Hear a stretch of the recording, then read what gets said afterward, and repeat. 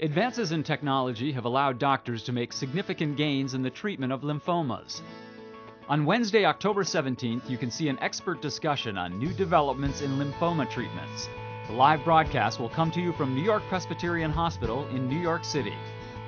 During the webcast, doctors will discuss the new developments that are offering hope to those with the disease.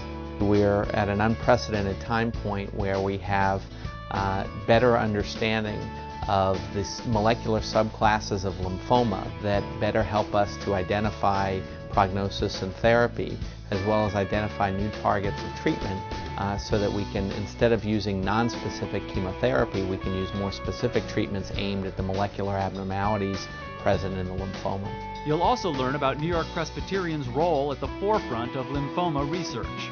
And over the last year or so, there are now a number of exciting new drugs, many of which are actually orally bioavailable, which appear to be able to lower the threshold required for the induction of cell death in many of these different types of lymphoma.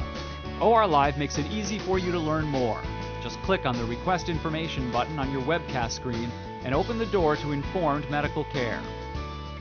Join us on Wednesday, October 17th at 7 p.m. Eastern Time for new developments in lymphoma treatment.